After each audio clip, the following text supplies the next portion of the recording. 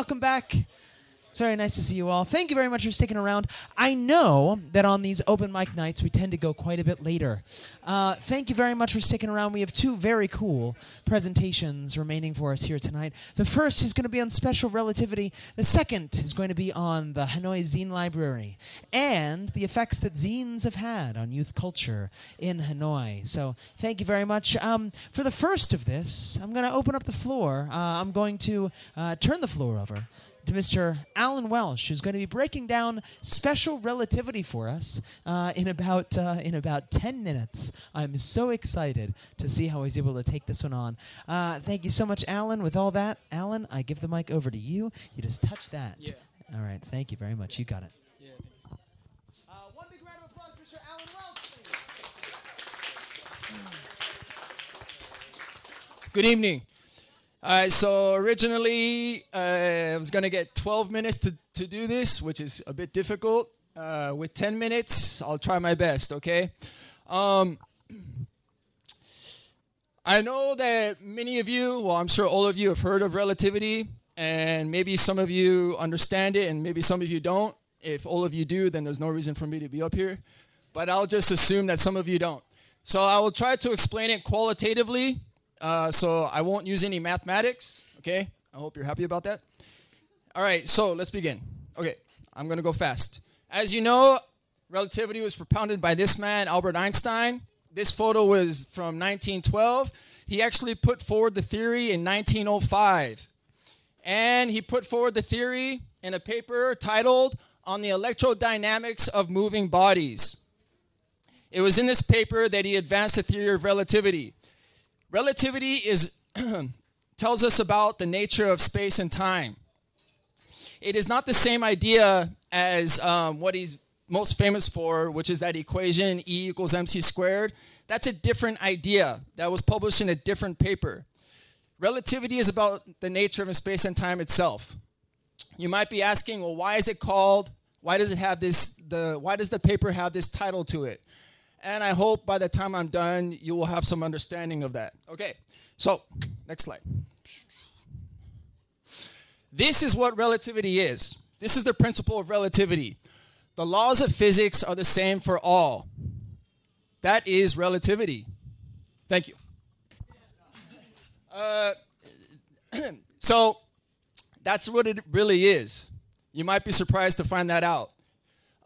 You might think this is common sense, and it is to many of us. And it was common sense to scientists and to philosophers before Einstein. I'm not going to get into the history of the idea and why it was revolutionary. It has to do with the fact that we knew that light behaves like a wave, and the belief that waves need a medium to propagate through. So scientists had this idea that there was something called the ether. Well, the ether doesn't exist, and I'm not going to get into the whole history, okay? But this is what relativity is. And our understandings of space and time and why that has been revolutionized are simply a logical result of this principle coupled with the nature of light and what we understand light to be. Now, first, I want to make a note on why why the name of the theory is called special relativity. The name was given to it by scientists who were looking at the theory after Einstein. Einstein did not call it special relativity. He was actually he disapproved of this of naming the theory this because he thought that it would be misconstrued by the public at large. And in fact, I think it has been. Sometimes you might hear somebody talk about how everything is relative and maybe even allude to the fact that Einstein proved that everything is relative. That's not what he was saying at all. What is relative is motion. Motion is relative. There is no such thing as absolute motion. Okay, so you might be thinking, well, I'm not moving. You might be thinking that, right? You're sitting down and I'm up here pacing back and forth. But you have to remember, right? You're on a rock flying through space. You are moving. Everything is moving. And the fact of the matter is, if we imagine ourselves in space, okay, or we imagine these two people in space. Okay, this man is in this ship, the lady's in her ship, and they're looking out the window and they see each other and they're passing by each other. Einstein thought, well, in such circumstances, it's quite clear that there's no possible measurement in principle that we can perform to find out who is really moving and who's not. And because there's no measurement in principle that we can ever perform, then the very concept of motion in and of itself is meaningless.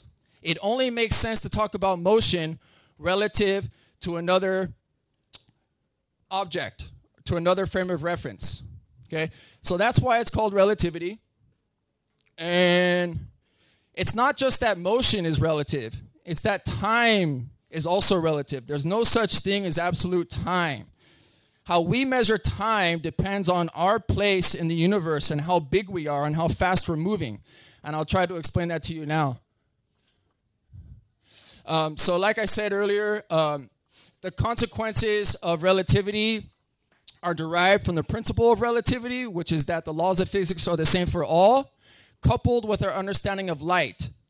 Now light, the speed of light is a law of nature. Light moves at a constant speed. Okay, so there's light, and there. So that's known as the invariance of light. No matter where you are in the universe, no matter how fast you're moving, if you measure the speed of light, you will get 186,000 miles per second. Yeah. Yeah, in a vacuum. But that's a detail. Anyways, so the idea is that light is invariant. It's a law. It's a law of nature. And going back to the principle of relativity, the laws of physics are the same for everybody. It doesn't matter how fast you're moving or where you are. When you measure the speed of light, you will measure it at 186,000 miles per second. So things are going to get a little bit weird now. And I'll try to explain it to you. Okay, so if we imagine two archers here, all right? The woman is on the ground. She is not moving anywhere relative to the earth, okay? The man is in the train. He is moving relative to the earth. He's moving at 100 kilometers per hour. We can assume that they're both applying equal force to equal bows and arrows, to identical bows and arrows. They each fire their arrow at 200 kilometers per hour.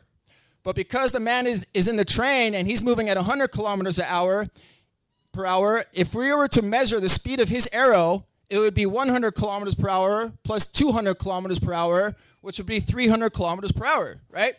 If we were to measure the speed of her arrow, it would be 200 kilometers per hour, right? There's nothing funny about this. I hope you guys all understand that. So if I have this ball and I throw it straight up and down, it has no lateral motion, so it has no lateral speed.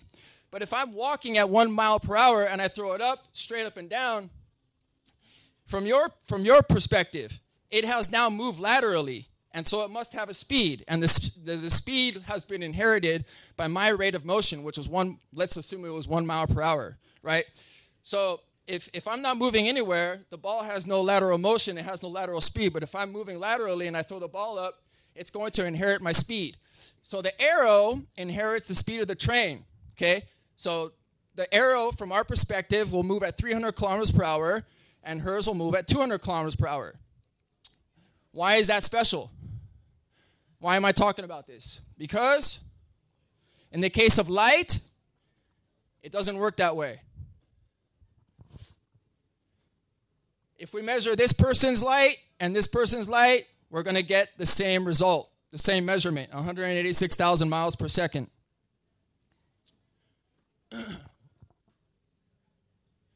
So what's going on here? I'm going to try to skip this next slide. Nope. Okay. So we have to think about it this way. If there's a man in a spaceship, let's imagine there's a man in a spaceship and there's a box on the spaceship. Okay, what this box is going to do is it's going to emit a light which is going to go straight up reflect off a mirror, and go straight back down, okay? So that light is, from the astronaut's perspective, that light is going to do the very same thing as this ball is doing when I'm not moving. You have an earthbound observer, and she's somehow able to watch this spaceship go by, right? She has a powerful enough telescope. From her perspective, she will see the very same light from the very same box go up and go down, but because the spaceship is moving relative to her, okay, it's going to move in a parabolic arch. So, again, from the astronaut's perspective, the light is going to go straight up and straight down because the astronaut is moving along with the ship.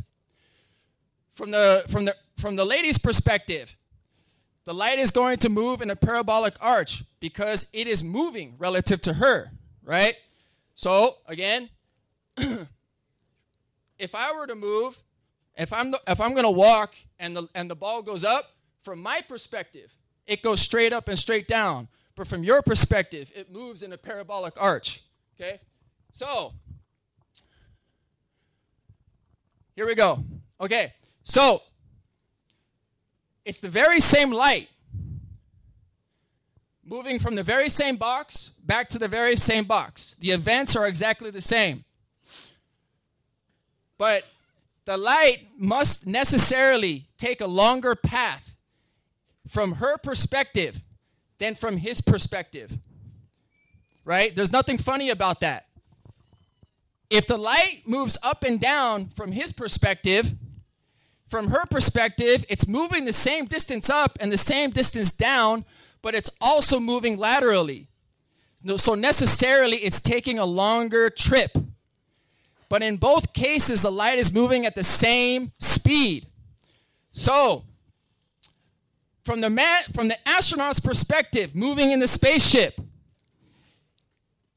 if he has a clock on his spaceship and she has a clock, then if she were to check his clock is going to show a shorter amount of time elapsing for this event to take place than it does for her event to take place. When she asks him, how long did it take for that light to go up and down? And he tells her he's going to have a shorter amount of time than she would have measured.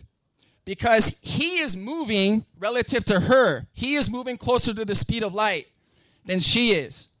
The fact of the matter is, the faster you go to the speed of light relative to somebody who's on Earth, the shorter time will run for you than it does for the person on Earth. I hope you can see that. Okay?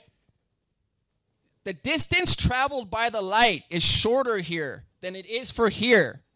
But in both cases, the light is traveling at the same speed. And this we are certain of because of the principle of relativity, which tells us that the laws of physics are the same for everybody. For that man, the laws of physics are a certain way, and for this woman, the laws of physics are the same. They cannot change. And the speed of light is a law of physics. They must be measuring the speed of light at the same magnitude. And the light is taking a longer distance to travel here.